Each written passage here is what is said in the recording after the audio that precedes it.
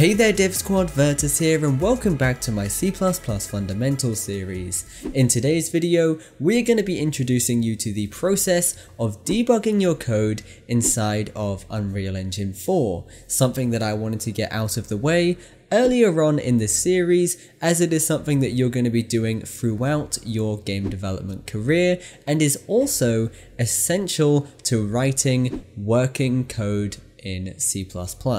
So with that being said, let's go ahead and move into an introduction to debugging in Visual Studio. So like I said, debugging is essential to development.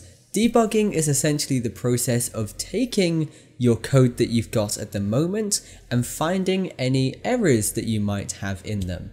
And there's a couple of different things that you can do to debug your code, and that's what we're going to be covering in today's video. So what we're going to be doing is debugging our code through Visual Studio, utilizing a combination of breakpoints, step commands, and viewing our memory. And doing all of this is essentially going to allow us to go through our code line by line to find out the exact state of it at that time and see if there is any issues in that state. So for those of you that don't know what a bug in your code is, a bug is essentially an error, something that's going to stop it working or stop it from working the way that you would expect it to. And this is usually the result of human error, whether it being missing syntax or just dodgy logic. And this is where this debugging process is going to come into play. All of this debugging is going to be done within the Visual Studio debugging mode. So what I'm going to do is take a moment to show you how you can actually access that debugging mode. Now, this is going to be something that you are familiar with already, but you won't have utilized. To go into the debugging mode, ensure that debugging is selected underneath your configuration settings and then run your application through the local Windows debugger. What you're going to find from here is that our interface is going to change. Having said that, on the right hand side, you are going to be able to see diagnostic tools and also the output and also our variable tracking in the bottom left. Now this variable tracking, I am going to be showing you how to utilize as we go through this video. So now that we are familiar with this special interface for debugging, what I'm going to do is go ahead and press stop debugging at the top here. And with that all being done, we're going to move on to creating and understanding exactly what a breakpoint is. A breakpoint is essentially a point in our application where it is going to take a break. It is going to pause. So essentially, what is going to happen is you are going to place a breakpoint on a specific line of code within your application, and then once you put it through the local Windows debugger, it is going to run all of this code line by line until it gets to that breakpoint. Once it gets to that breakpoint, it is going to stop. And that is it. And once we get to that breakpoint, we then, as developers, have the opportunity to go through our application and find out the exact state. And once we look at that exact state, we are going to be able to find out if there is any bugs. And we're going to be doing this by looking at the memory.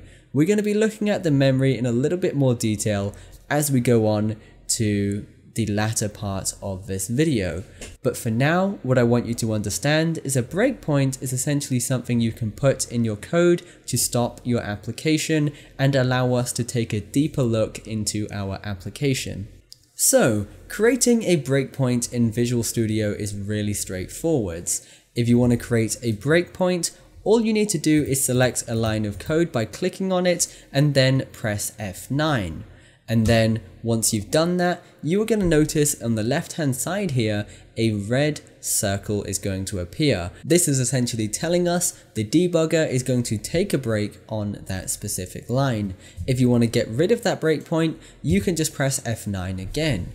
Also, you can just press left click on this little column here in the same places where the red circles are appearing to create those breakpoints. Click once to create the breakpoint and click again to remove it. Now what I've done is changed up my code a little bit for the purposes of demonstrating breakpoints to you in this video. So what I have done is deleted everything in my main function apart from a reference to our quick maths function which we created earlier. If you don't have it already, you can also just copy it from here, and also cin.get to stop our application closing. Now what I'm going to do is put a breakpoint on line 28, and the reason for me doing this is so I can show you how a breakpoint is going to work in practice. So I've put this on line 28, just before any code within our main function is being called. So when we open up our debugger and we look at our application, we are going to see there is nothing in our console window, and that is because it has taken a break before any of the code within the main function can be executed. And that is essentially it with a breakpoint. What we have the opportunity to do now is to look into the exact state of our application. And we can do this in a couple of different ways. First things first, like I said, we can go through our code line by line and see exactly what is happening. And the way we're going to be doing this is by taking a look at the little yellow arrow in the bottom left here. And this is essentially telling us this is the next line of code which is going to be executed. And we can go through this code line by line as we use the step commands, which we're going to move on to in just a moment. When you're using these breakpoints, there is two main commands that you need to know about besides the step commands that you need to use. So you've got continue, which is going to continue to the next breakpoint, or if you don't have a breakpoint, it's going to continue running the application as usual. You've also got stop, which is just going to stop debugging entirely and close the application. But now we know how a breakpoint works, let's move on to going through our code line by line using step commands. So with our debugger still open, we are now going to go through this function that we've got here called quick maths line by line. So what this function is going to do is essentially just take the value of A and B, multiply it together and display it on the screen. We are going to be going through that process line by line of code using these step commands. These step commands can be found at the top here. We have got 3 of them. We have got step into, step over, and step out. Starting off with step into, this is going to step into the function that we're on at the moment. We've also got step over, which is going to step over to the next line of code within the current function. And we've also got step out, which is going to take us out of the current function back to the reference of that function. So some of this might go straight in one ear and out the other ear, but you are going to understand exactly what these different commands do as we put them to practice in just a moment. So let's start off with our step into. So at the moment, we have got our breakpoint on our quick maths function. What we can do is step into this by pressing F11. And then what this is going to do is take us into the quick maths function that we've just called. And you can see this because our yellow arrow has moved on the left hand side, and this is essentially telling us this is the next statement that will be executed. What we can do from here is then use the step over step command to go through to the next line of code within that current function. So if we go ahead and press this, you can see our arrow is moving down and down and down. Once we've done that, once we're happy moving through that function, what we can also do is step out of it back to the original reference of that function, which is within our main function. So press step out, which is Shift and F11, and you're going to be able to see us do just that.